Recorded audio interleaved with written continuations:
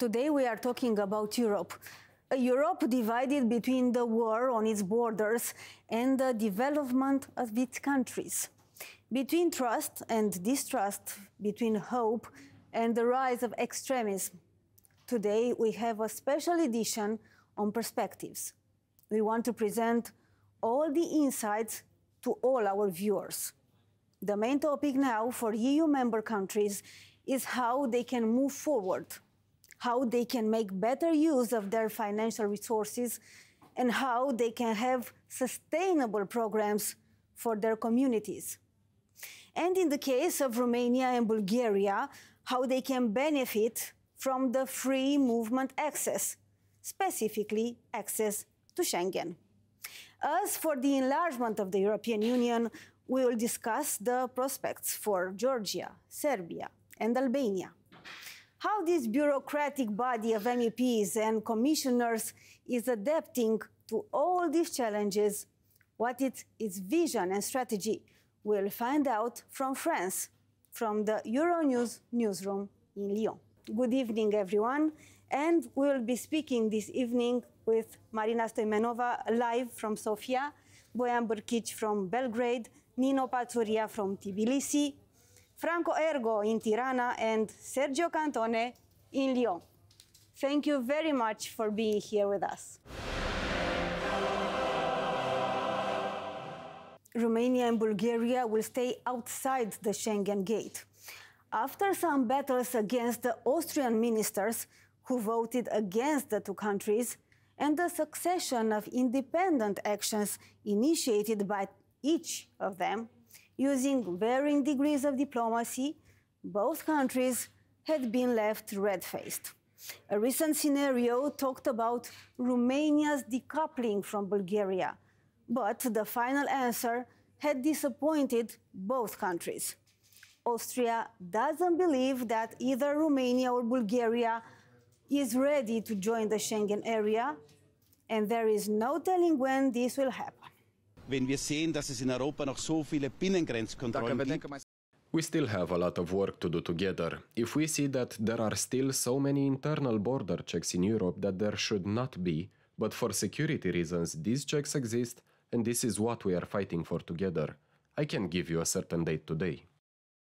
The illegal migration is the reason invoked by Austria for not wanting Romania and Bulgaria in Schengen at the moment. Last year, more than 300,000 illegal migrants were detected at Europe's doorstep. Half of them came via the Western Balkans route. In this case, almost 145,000 people were registered, a 136% increase compared to the previous year. However, these data contradict the statements of Austrian officials, who accused Romania of enabling a large part of the illegal smuggling of migrants.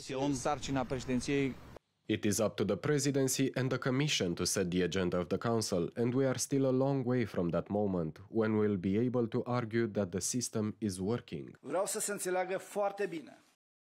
I want it to be very clear that the balance between rights and obligations is essential, and it is not normal that we Romanians only take on obligations without benefiting from the rights due to us.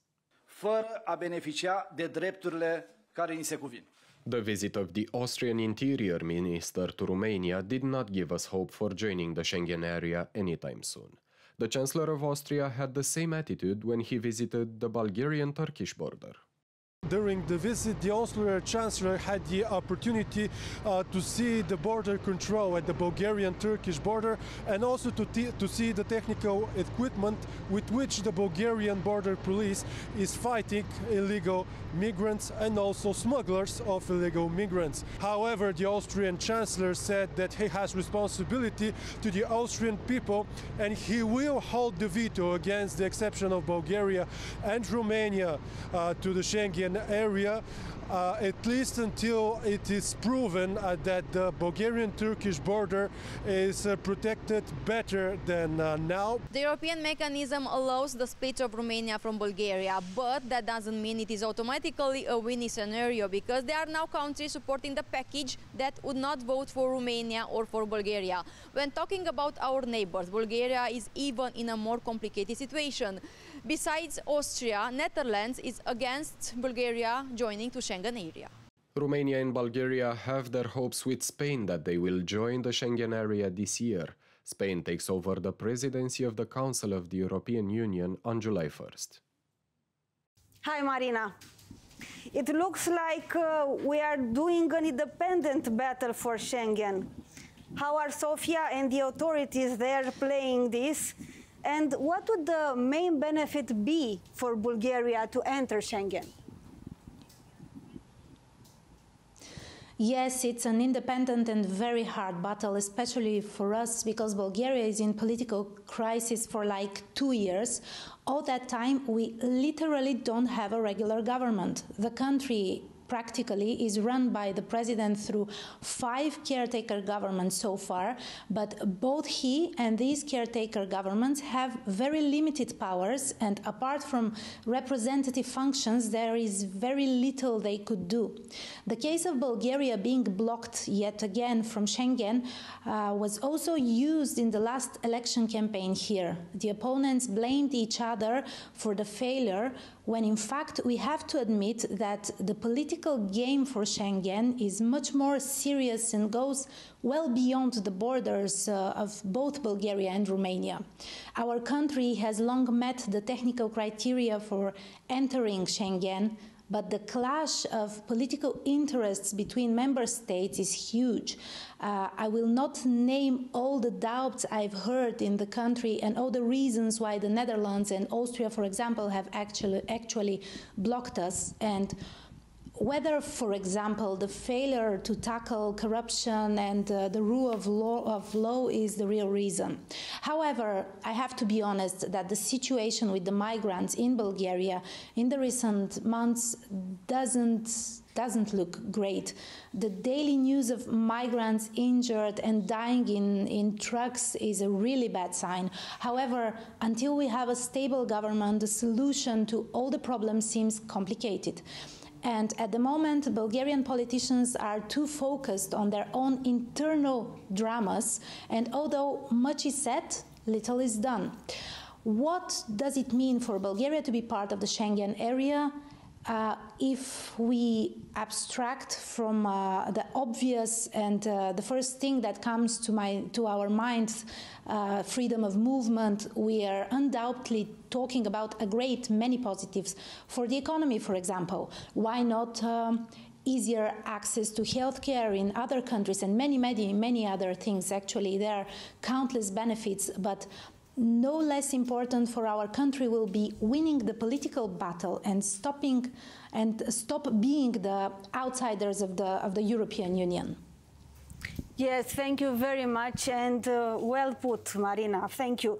For us, for instance, entering Schengen would mean less pollution. For you also, I've seen a KPMG study which says that 40,000 tons of carbon dioxide are at the borders of Greece with Bulgaria, Bulgaria and Romania and with Hungary.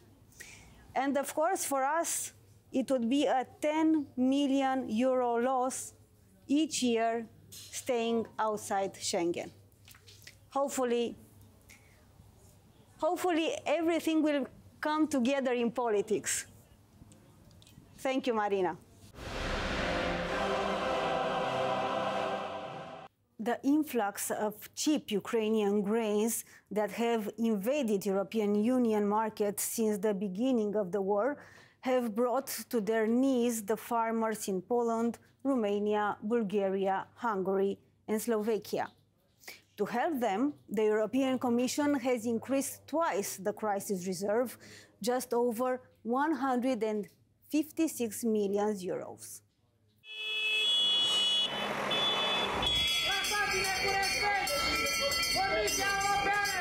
Having been under the pressure of Ukrainian grain flows since March of 2022, European farmers have reached the end of their patience and shouted their grievances in the streets.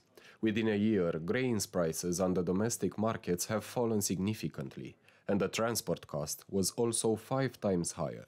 With their barns full of grains, many farmers have reached the brink of bankruptcy. A venit acest război, au venit This war has come. These facilities offered to the neighboring country have come, which in itself would not be bad if it did not actually hit the Romanian farmers. Caught between the EU's agreement on the transit of Ukrainian grains and the desperation of their own farmers, Poland, Hungary, Slovakia and Bulgaria decided one by one to temporarily stop the grain imports from Ukraine. We have a production that is worth billions and which, if we do not take additional measures, will be difficult to market. We're going to have very big losses. Romania played the card of patience and waited for the decision of the European Commission, which came at the beginning of May. The officials in Brussels have decided to limit imports of wheat, maize, rapeseed and sunflower seeds from Ukraine to the 5 countries by June 5th. For farmers, it provided new financial aid. Noi suntem pregătiți să ajungă la timp banii pentru fermieri. We are ready to get the money for the farmers in time to fit into the optimal stage and to sow the last piece of land that must be worked in Romania, because we know that this is where the production comes from. We all feed ourselves from the fruit of the earth. So far, the European Commission has sent just over 156 million euros to farmers. Only Poland, Bulgaria and Romania benefited from the money from the first package. The latest aid, announced early May, of 100 million euro, was shared with all 5 countries affected by Ukrainian grain imports. Hello, Sergio. Hello. We have just mentioned 2 great challenges from EU. How is it seen from Lyon and from Brussels? Actually, the 2 topics are part of the same problem, the complexity of the EU policy and decision-making process. You have mentioned 2 cases in your question, the farming products import crisis and the Schengen stalemate when it comes to Bulgaria and Romania. Yet, I would add a 3rd one, the completion of an enlargement process that started in the 90s. The EU as a bloc has went through a set of major crises, financial and economic, migration, the Brexit, the COVID and the Ukrainian war. It has generated among the EU citizens a huge pessimistic sentiment about the political future of a European construction. Many governments feel obliged to please the pessimism and the skepticism of their own citizens for short-term electoral strategies. They cannot, for instance, successfully contain the number of migrants from other continents, and they use blunt political weapons such as blocking the access to Schengen for Romania and Bulgaria, and, on a bigger scale, slowing down the enlargement process with the other countries on the waiting list. The farming issue and the war in Ukraine is also showing the difficulties for the countries of the EU to assume the responsibilities of a political action. Sanctions against Russia and help in Ukraine have a price with huge unpopular fallouts. It's difficult for Brussels to react because it must combine the often conflicting interests of all the member states. It takes time, but it's the price of living and growing together. Thank you, Sergio. Nino Paturia is live in Tbilisi. Good evening. Please tell me about the situation in your country. Good evening. Georgia has a historical opportunity to get a status of the EU membership candidacy country by end of this year if it implements all the 12 recommendations given by the EU leaders last summer. In the wake of Russian invasion to Ukraine, the associated trio countries, including the Ukraine, Georgia and Moldova, applied to the EU membership candidacy status, and in June of 2022, Brussels decided to grant Ukraine and Moldova the sought-after status, while for Georgia, the EU leaders decided to recognize its European perspective, while the EU leaders also put out 12 recommendations to Georgia as precondition to granting the desired status. Georgia has been historically aspiring toward EU partnership and the European family as this country identifies itself European. In 2014, Georgia and the European Union signed association agreement after the EU-Georgia relationship accelerated its pace in the wake of the short-lived war with Russia in 2008. A few days later, after Brussels recognized the European perspective for Georgia, thousands, an estimated 60,000 demonstrators took to the streets of Georgia's capital, Tbilisi, to voice their disappointment and demand the EU membership. However, this popular display never convinced the EU leaders, who insisted that Georgia should implement all necessary reforms. The Commission is expected to report back to a European Council about the steps taken by Georgia's government by the end of the year. And based on this report, the EU leaders should decide whether or not they want to grant the candidacy status to Georgia. Pro-European demonstrations has become an usual occurrence in the capital of Georgia, Tbilisi. The latest of the rallies were held earlier this spring, when mass protests forced Georgian government to recall controversial foreign agent law. Many people in Georgia believe that by joining European Union, the country can become more prosperous, secure and democratic.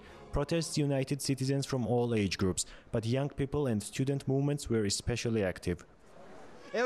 Europe means better education, strong economy, freedom of speech and media, freedom of judiciary, etc. Every one of us wants to live in a developed and civilized country. European integration is a topic which is always on top of the agenda in the country. This topic is gathering even more attention now, as Georgia is working to implement 12 recommendations given by the European Commission in order to grant country EU member state candidate status. It is exactly this country which needs those 12 recommendations. All the points are needed to continue the development of our state. Building an European state and democracy is not an easy task. There are many opposing forces. In Georgia, people are active, and if the country veers off the course, they demand the correction, and this is very important. Countries' European aspirations are well reflected in numerous polls conducted over the years. Recently released public opinion poll commissioned by the International Republican Institute shows that 89% of respondents support Georgia joining the European Union, a number which is all-time high. Despite political challenges, many Georgians strongly believe that the future of the country belongs to the European family.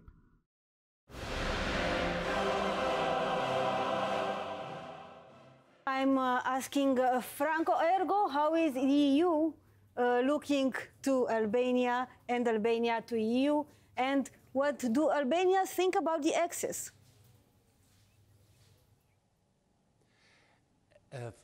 Albanians have always been in favor of EU membership. I would like to remind you that the protest that toppled the communist system in the early 90s had as its slogan only one expression: we want Albania as the rest of Europe. All the Albanian political forces from that moment onwards, from the moment that democracy started to exist in Albania, have always supported this element. All the citizens of Albania, all the political parties in Albania have always been in favor of a full membership into the European Union. There is not a single voice, let alone any party, that is against this objective.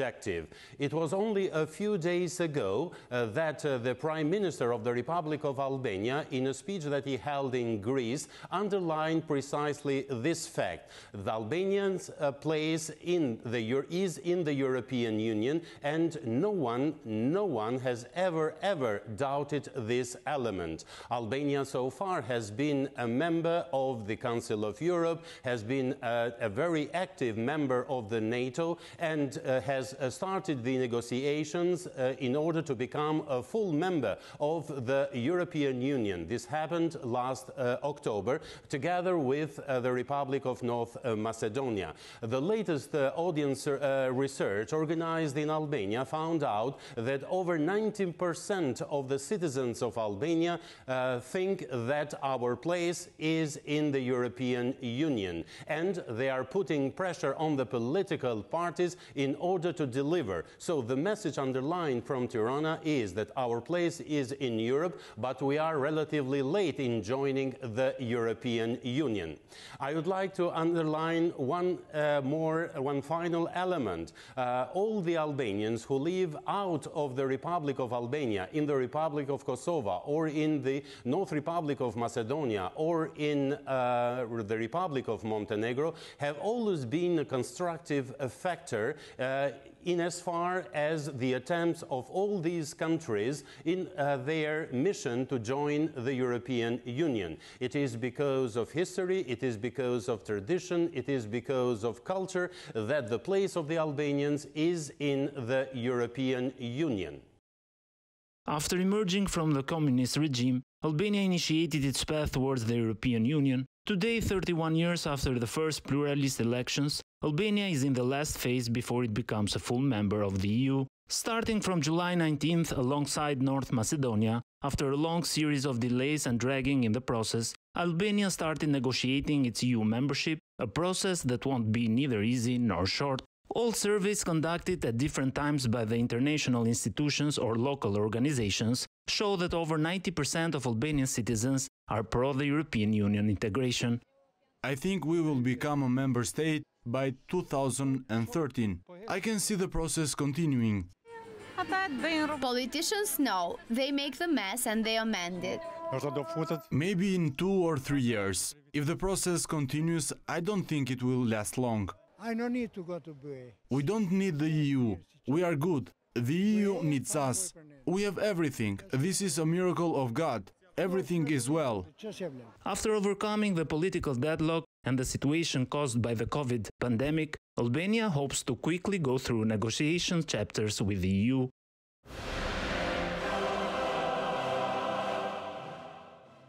In the Serbian town of Kladova, the newly renovated Fetislam fortress has been officially inaugurated. The fortress was renovated with the assistance of the European Union and Germany. They invested 1.3 million in this project. The Euronews Serbia team visited Kladova the day of the inauguration. Renewed Fetislam Fortress next year will mark 500 years since it was built. Small Kladova town was built in 1524 by the order of Sultan Suleiman the Great. The fort was destroyed and conquered many times by the Ottomans and Austro-Hungarians, and in 1867, finally, it was conquered by the Serbs. Now it was fully renovated with the help of European Union. Apart from the stunning architecture, Fetislam is a pleasant place for relaxation and fun. Inside the walls there is a park, and overview to Danube and Turnu Severin fulfills the experience of Kladova Fort. The opening gate to the fortress was reconstructed, as well as summer stage, fort walls and the riverbank tower. Reconstruction lasted 3 years. That is lovely, thank you very much. But now you can give us some more money. We have decided to make a €6 million budget for bike path from Ram Fortress to Veliko Gradište. In Novi Sad, bike path Bela Crkva Kovilj. And if you would give some money, so that all Germans can then see what the Danube look like. After all, the Serbian part of Danube is the most beautiful. Anke, I'm serious. Chief of the EU delegation in Serbia, Emanuele Giofre, said that Fetislam is Serbian cultural heritage as well as European, and that he is happy that Serbia and the European Union reconstructed the fort. Investing in cultural and historic monuments, we are helping tourism of the region. Tourism here has great potential, and that was recognized by tourists, so more than 65% of tourists come here near Danube. That is why EU and Germany have invested 24.3 million euros in the project known as EU for Cultural Heritage and Tourism. Reconstruction of Fetislan was just one step in the long Serbia-EU cooperation, which started with renewal of Golubac Fortress. Serbian authorities are announcing a fast road from Belgrade to Golubac, which will connect this region to the rest of the country. Bojan, hello, good evening. Thank you very much for being here. Tell me about this balance between the influence of EU and the influence of Russia.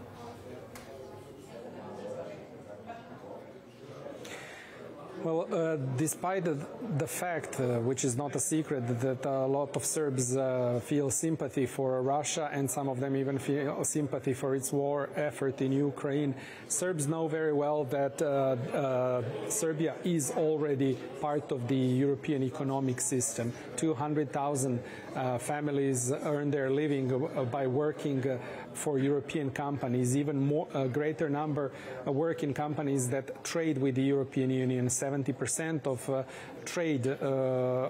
foreign trade of Serbia is with the European Union, and more than $30 billion is just our exports to the European Union. 80% of our imports is from the European Union. Serbs are also aware of all the financial support that the European Union is extending to the country, the projects like the one you saw in our report. So basically, Serbia has been the candidate country since 2012. It's been waiting for 11 years, which is the longest period of waiting after Turkey.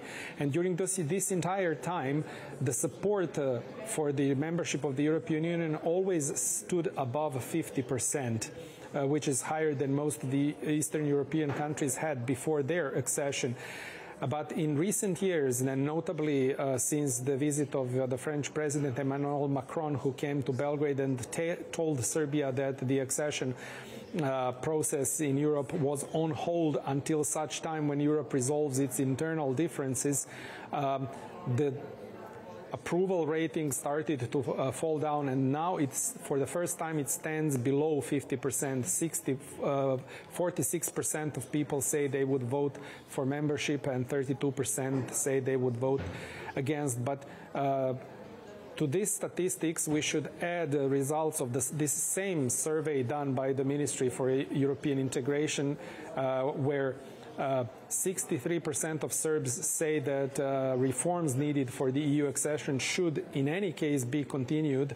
And when you ask them, those who would vote against, why would they vote against, they say that A, we are not ready, and B, they don't want us. So it's not that the Serbs no longer want to be members of the European Union. They're just aware that this goal may be on a long hold, either due to our sluggish reform or due to the enlargement fatigue, as they call it in the European Union. Thank you very much, Bojan.